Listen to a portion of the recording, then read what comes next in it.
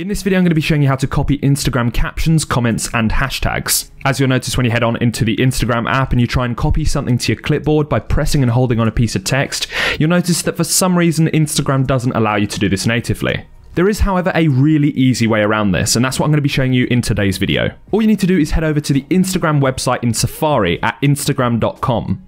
It's pretty easy to get to, but I've provided a link down in the description below if that helps you out at all. Once the Instagram website loads up, then all you have to do is just log in with your Instagram credentials, just as you normally would. Then finally, all you have to do is just navigate to the post that you want to copy the captions, comments, or hashtags from, and you can press and hold to copy them to your clipboard, and it really is just as simple as that. So that's all for this video, guys. If it helped you out, then be sure to give this video a like and subscribe for more awesome content like this. And as always, I'll see you all in the next video.